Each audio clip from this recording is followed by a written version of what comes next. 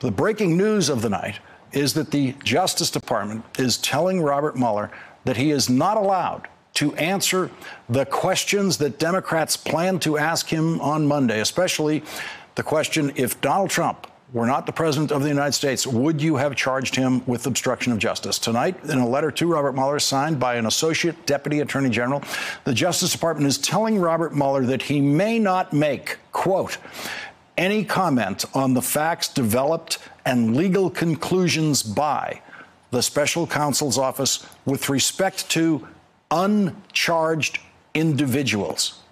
Donald Trump is an uncharged individual. The letter also says that Robert Mueller should not testify about the, quote, deliberative process, including any discussions that he and his staff had about, quote, investigative steps or decisions made during your investigation. That means, according to the Justice Department anyway, that Robert Mueller cannot answer the most important questions he will face on Wednesday, including questions like, why didn't you subpoena President Trump to testify to the grand jury?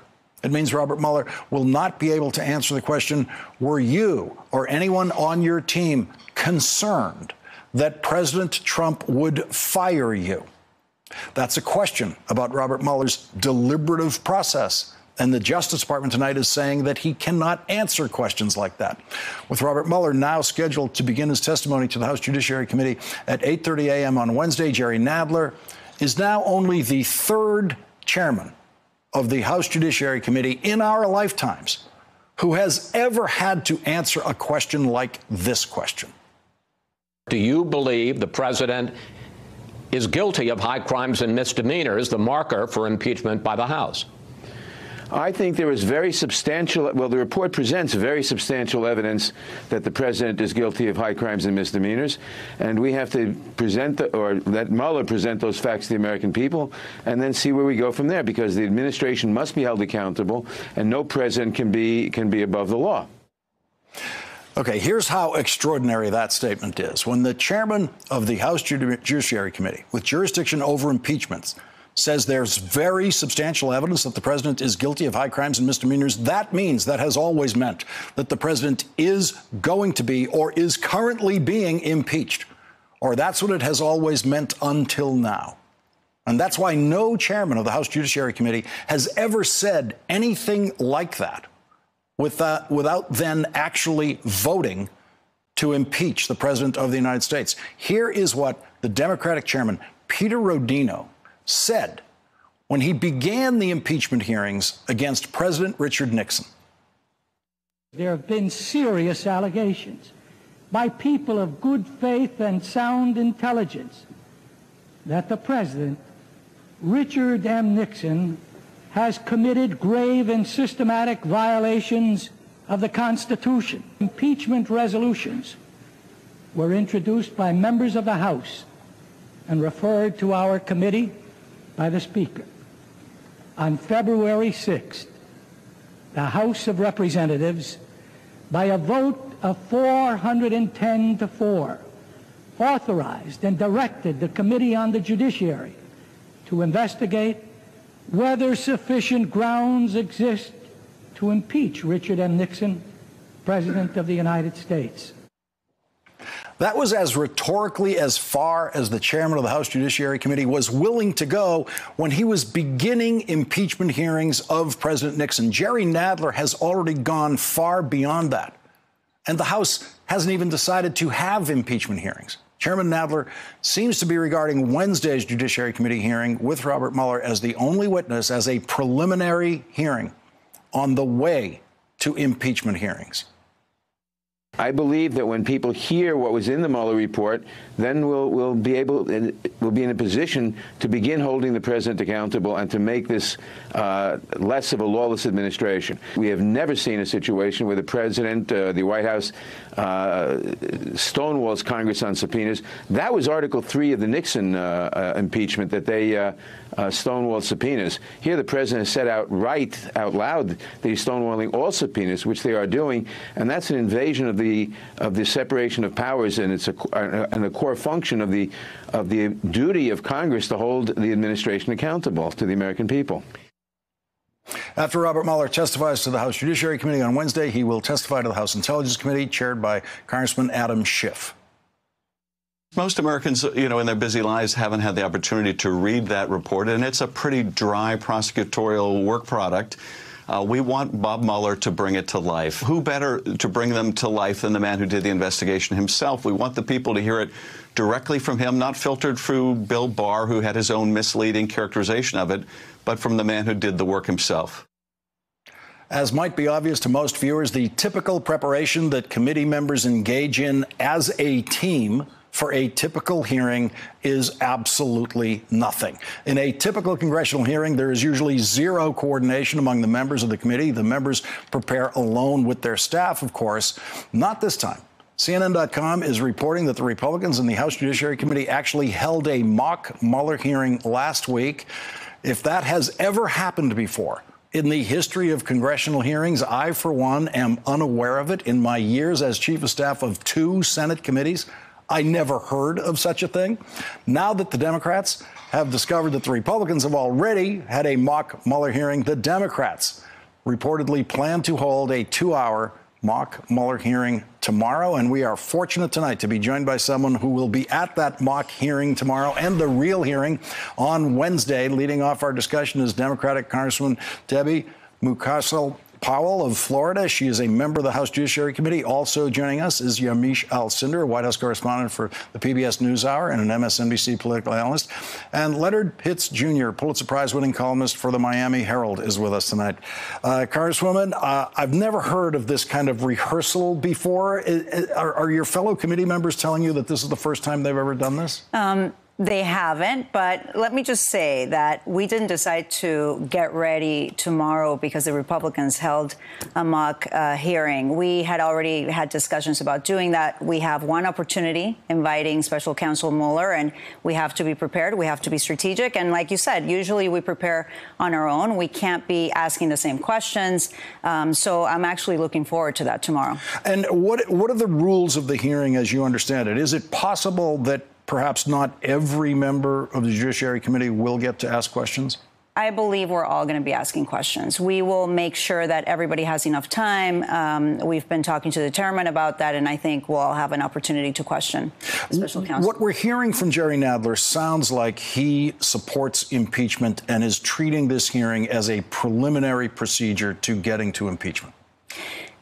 Without formally calling it an inquiry, I think what we're doing is taking this investigation very seriously. Like most of the Congress members that have spoken about the Mueller report have said, most Americans don't have the time to read a 448-page report.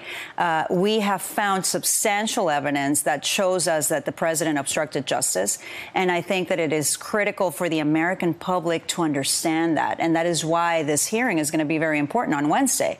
Having said that, we will follow the steps that we need to, and we'll make that decision after the hearing. Do you support impeachment proceedings? I came out to support an impeachment inquiry a few weeks ago. Now, I was born in Ecuador. I'm an immigrant, and I took an oath when I became a citizen. I took the same oath on January 3rd when I was elected to represent my community, and it's to defend and protect the Constitution against all foreign and domestic enemies. And after seeing the continued obstruction by this president, not allowing us to question fact witnesses, very important witnesses like White House counsel Don McGahn, former White House counsel Don McGahn, and then having different hearings, listening from experts and prosecutors, I realized that my duty was to protect our country, our democracy.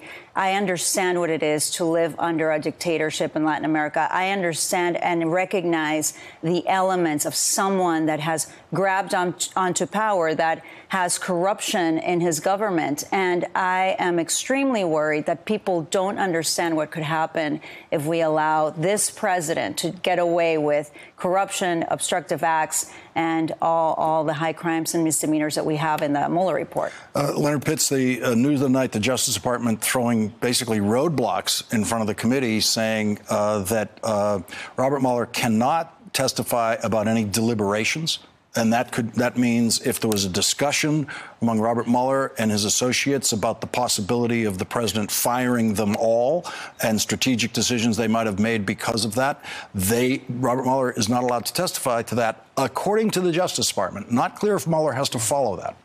Well, as has become sadly clear in recent days, in many important ways, the United States no longer has a Justice Department. Donald Trump has a very large personal law firm on the Mall in Washington, and I think that's sort of emblematic of where we are as a nation. We've seen institution after institution subverted, institutions that are supposed to serve the needs of we the people. We've seen institution after institution subverted to the personal needs, personal narcissism, and personal ego of this one man. So the Justice Department becomes just one more to bite the dust. Yamiche, one of the things that's striking about the letter to Robert Mueller is that it comes at a pretty low level in the Justice Department to go to Robert Mueller, an assistant deputy attorney general, but telling him you literally, in every sense, cannot say a word that does not already appear in the Mueller report. You can't talk about, for example, why you can't say anything more on the question of why didn't you subpoena President Trump, because that's a deliberation, that's a decision. He's not allowed to explain any decision like that. Two of the biggest questions that I've heard from Democrats that they want to answer is why didn't you force Donald Trump to sit for an interview and you yourself talk to him and ask specific questions? And the second one is, how did you not make a decision on obstruction of justice? How did you decide that you were going to punt that, and where did you want that to go? Did you want that to go to Congress, as it seems in the report, or is Bill Barr right and you were punting that to the Attorney General? So I think the DOJ is understanding that that's the two biggest questions, and they don't want him to answer that. Now, I should say I had a pretty long conversation with the spokesperson for Robert Mueller, and he told me that Robert Mueller wants to stay within the quote, four walls of the report, and that Robert Mueller doesn't want to go any farther than that. He said, look at his press conference that was about 10 minutes long with no questions to see an example of what he wants to bring to the House. That said, I've talked to some Democrats who say they're going to try to go beyond the report because the American people have questions and they want to get those answers from him. But this is the DOJ, in effect, officially telling Robert Mueller, look, you can't answer all the questions that we want to know.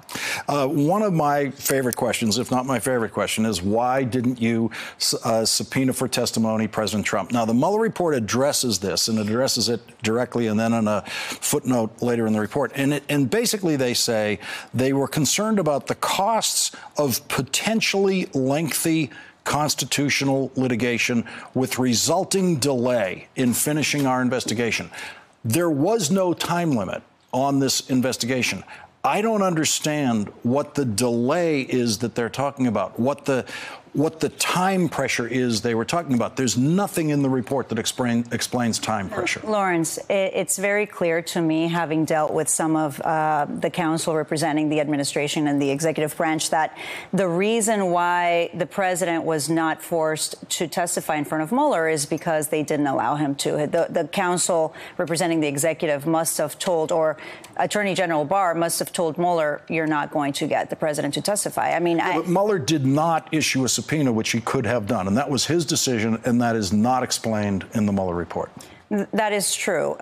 What I can say is that we have enough in the Mueller report. I know that people have a lot of questions outside of that, but we have 448 pages that outlines Volume 1, the Russia interference, 200 contacts with the Trump campaign, and also Volume 2, outlining the 10 different instances of obstruction of justice. So personally, I think that if we can get that information out on Wednesday, that is all we need. We don't need to go further than that. So I'm confident that we will be able to do that. And Democrats have essentially been telling me no one reads the book, but they watch the movie. So the idea is that they want Robert Mueller to just be out there in the public, talking on television. So people who maybe have said, OK, that part is over, Bill Barr kind of set the narrative and everyone thinks President Trump is exonerated, they can listen to Robert Mueller's own words and be moved in some way. That's what Democrats' hopes are.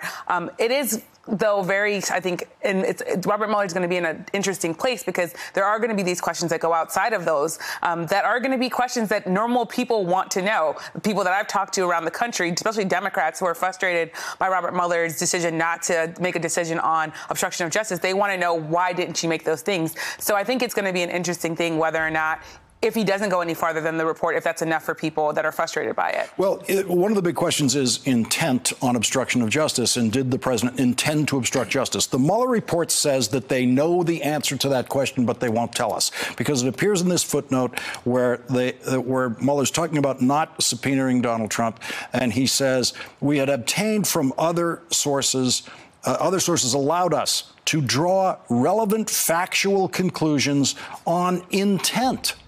So Mueller has a conclusion on the president's intent, but he did not put that in writing. And now apparently the Justice Department is saying, you can't tell us the answer to that question. Since when is ignorance an excuse? Maybe I'm missing something. I don't have a law degree or anything, but since when is ignorance of the law an excuse? That's one thing. The other thing is, with all due respect to the Mueller report and the things that are brought forward there, we've seen the president obstruct justice in real time before our very eyes. If you don't have the Mueller report, you have the Lester Holt interview, which to me is a pretty clear-cut. And again, I'm not a lawyer here, nor do I play one on TV. But it seemed to me a pretty clear case of, I did this because he was getting too close to, I fired James Comey because he was getting too close to things I didn't want him to get close to. What more do we need? And the Lester Holt video is quoted in the Mueller report, and it is one of those things that Robert Mueller is referring to when he says we had other sources, but he specifically uses the word intent in the report, and he never reveals what that intent is in the report. One of the many areas Justice Department says you can't ask him about. We're going to have to take a break now. Congresswoman Debbie Mucarsel. It's okay, everyone. Debbie Mucarsel-Powell. We met in Florida when you were running for your campaign. This is the first time we've seen each other since. It was great to see you here in Washington. Yamiche Alcindor, Leonard Pitts, thank you both. Thank you all for joining us, starting us off tonight. Thanks for checking out our YouTube channel. Subscribe by clicking on the button below for more from The Last Word and the rest of MSNBC.